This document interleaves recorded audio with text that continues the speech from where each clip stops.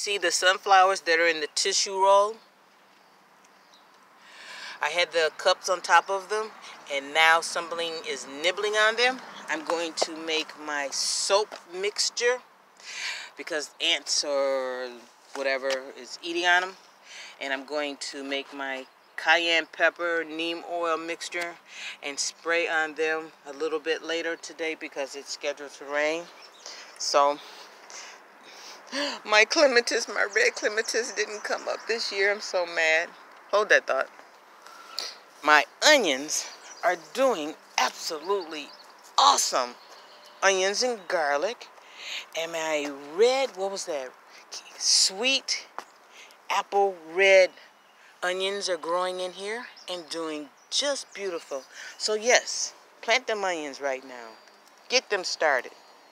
But I wanted to show you my roses are doing good. I'm going to spray them too. Keep on them. Hold that thought. My strawberry bed, I told you I have about 5 or 6 different places. This was bombarded with wild strawberries, which basically suffocate your plants. So I removed all of them.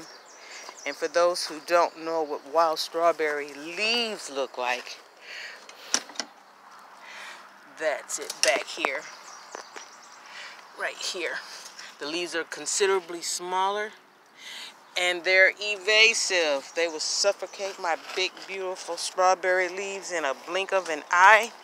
And look at my spicy lettuce coming up. Oh, they're mustards, but I call them spicy lettuce because they got the sriracha, wasabi flavor to them. And look at my kiwi vine. Even though we had that frost, she is resilient this time and bouncing back. Count my blessings every day. Back here, I'm going to show you my roses and my clematis. Where the one by the shade greenhouse is not making it, the one over here, this is a, excuse the name, Pussy Willow, and this is my clematis over here. It's purple. This is my rose. I'm going to tie her to the tree so she grows upward, and she's going to be blooming in a minute. I'm so happy for that. And this is the other side, which another rose, but tied to the is a red one. And what do you say? These are thistle.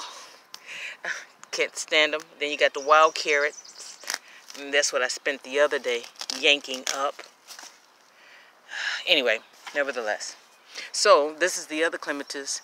That's pink, and this one is red. Another rose, which are growing absolutely beautiful.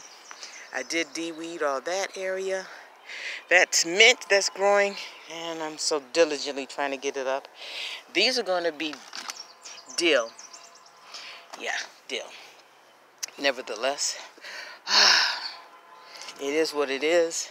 If you want to have a great garden, and you got to stay on top of it. I still didn't do my bonfire.